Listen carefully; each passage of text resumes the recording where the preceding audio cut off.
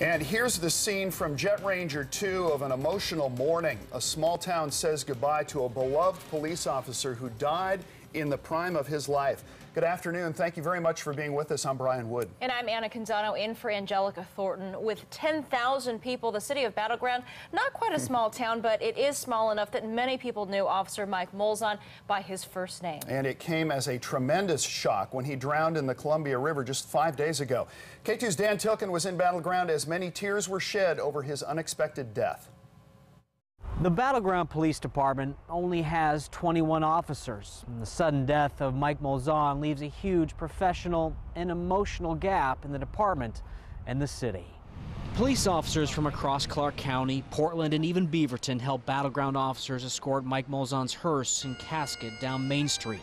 Hundreds of people watched in silence. They shed tears for his wife, his 17-year-old son, and 13-year-old daughter.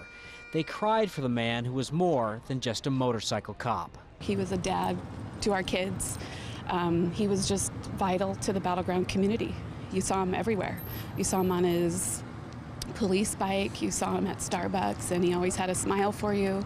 He always had a kind word, never said a bad thing about anybody, and we just truly, truly loved him.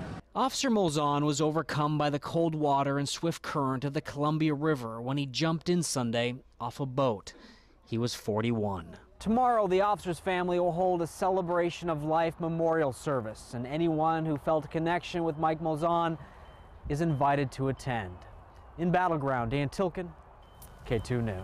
The memorial service will be at Brush Prairie Baptist Church. That's 11814 Northeast 117th Avenue in Vancouver. It starts at 11 o'clock tomorrow morning.